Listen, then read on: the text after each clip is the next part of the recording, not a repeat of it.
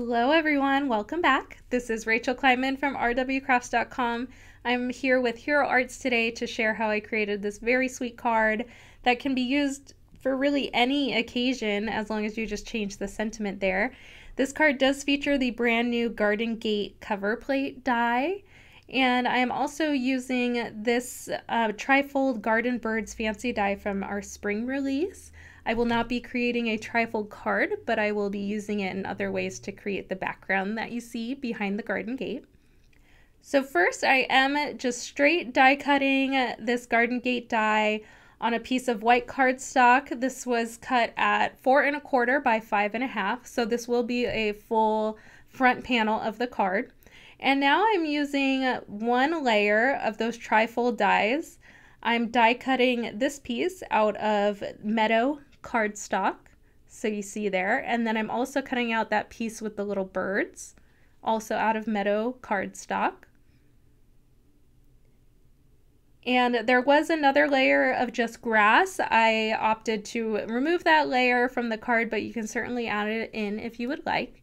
And just to give some shading to these pieces, I'm using my Hero Arts blending brush to add in some moss ink just around the tops of the edges. And you see that I'm going over all parts of this panel here. It does not matter if I get green ink on the flowers or the birds because we will be covering those up later. So I just did a very quick no fuss blending on that. And then I will be cutting out just the flower parts of this first layer that I did from white cardstock, and you see that I'm reusing the white cardstock piece that was cut from the opening of the die. I am also cutting out of white cardstock the bird piece as well. So we will be coloring just the flowers from both pieces and the birds. And I do want to point out that I used the Deluxe Smooth white cardstock for this from Hero Arts. I find that I get the best results when I'm coloring with Copic markers on that paper. So I'm just doing a very, very quick speed through of how I'm coloring with the Copics. You see the numbers there. So I opted for some cute little blue Tweety birds. And I did want to keep both of my sets of flowers the same sets of colors. So you see I'm just doing various shades of yellow and then the orange in the middle. For the little bird's eye, I have this handy black gel pen that I'm just barely touching. But you see their little character really comes to life when you add their eyeballs. So that's nice. So I did cut the other flower tops in the exact same colors as the little daisies. And I am just cutting out the individual flowers. We will be gluing those straight on top of the meadow colored cardstock that we die cut earlier.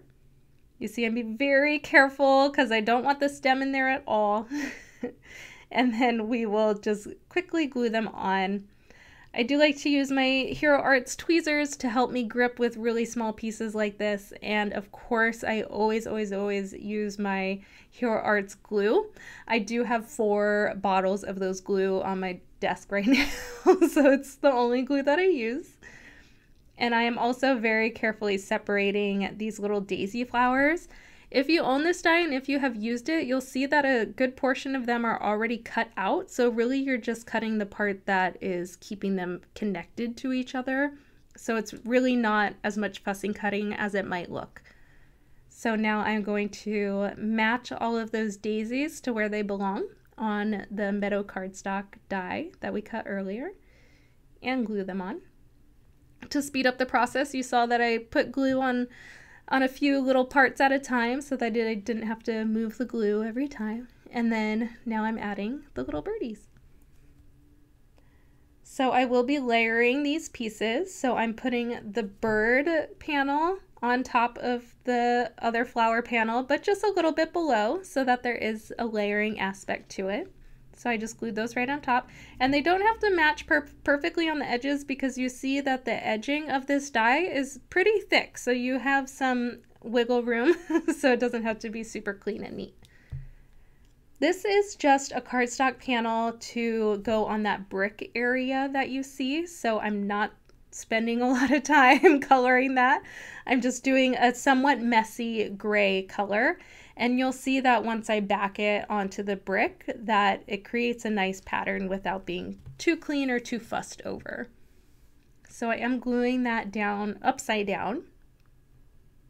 And really we're going to just work on now the layering of the scenery of this card. So get your glue out.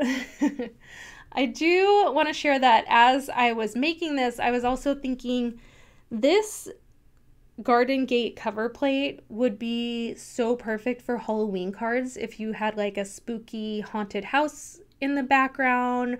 You could add some bats to it. You could really shade it up to make it perfect for Halloween. Also for Christmas decorations, you could add maybe some little Christmas lights to hang around at the garden gate. This gate could really be used for, like I said in the beginning, any occasion. You just change out the sentiment. So you see that I glued the green panels, and then I also used some Arctic cardstock for the sky, and I just glued that to the back as well. So now for the sentiment, I pulled out this beautiful set from the spring release of Hero Arts. I believe this was the 2024 spring release. And that stamp set is called Cosmos and Lavenders. Another stamp set that is so perfect for really any occasion quick card, especially sympathy cards, which are always hard to create and generate. So I just stamped Have a Good Day in granite ink. And I'm going to use my Hero Arts little wire snippers there to get the matching die that I need. I hadn't used that one yet, clearly, so I had to cut it out. And I'm running it through my handy dandy Hero Arts compact cutter. I do love this little cutter so very much. And now that that matching die is out with this stamp, there it is. I'll pop it right onto my card. Well, glue it onto my card, I should say. And that completes this card. Like I said, you can really use this garden gate for so many different occasions, and I really appreciate you watching this process.